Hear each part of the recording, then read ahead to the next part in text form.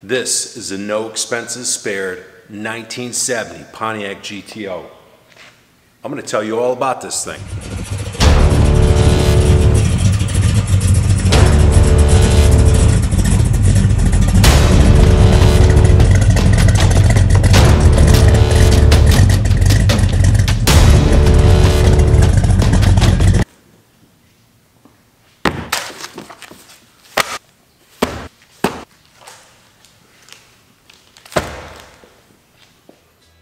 (1964) was also a pivotal year in the auto industry, especially as the spirit of nonconformity inspired a brash engineer at Pontiac.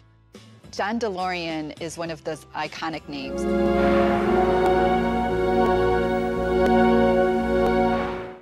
All right, so the GTO, it's an OG muscle car.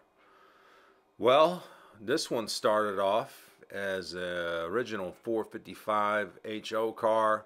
Couple different options with the HD battery, air cleaner, whatnot. This thing turned into a complete pile. It had a disgusting spoiler on it. I don't think you can see it in those pictures, but there was so much to comb over on this thing as far as what it's gone through to get to this point. All these pictures, albums, I've combed through all this paperwork. And I just wanted to share a few pictures of the frame-off rotisserie that this thing went through. And it was very extensive. It took a couple years for this Great Lakes Motor Works, I believe, up in northern Michigan to complete the job. And they did impeccable work. This thing came out looking fantastic. I mean, paint came off of every panel, everything was redone. And you can see here, that frame is magnificent.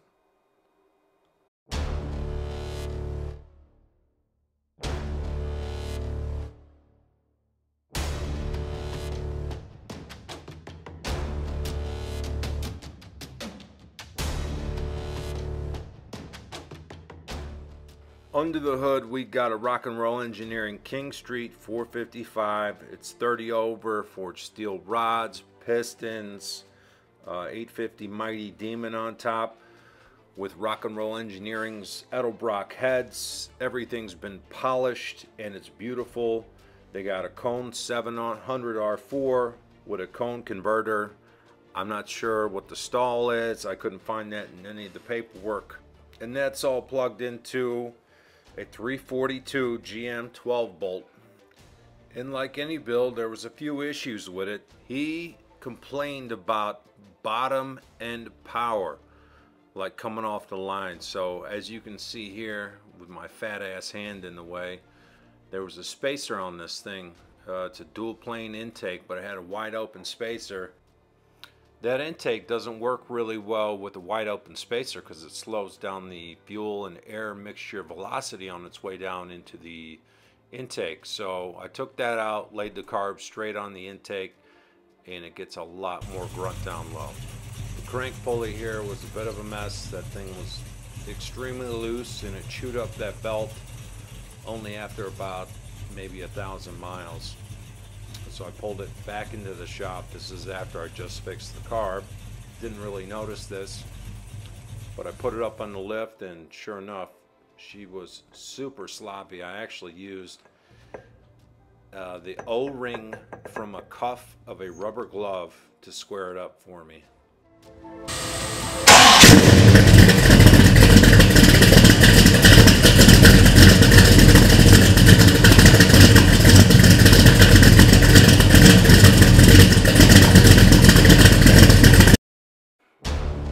I'm going to leave you guys with a couple swoop-in shots here, and then the interior, which was all custom built for this guy. He absolutely loves this interior.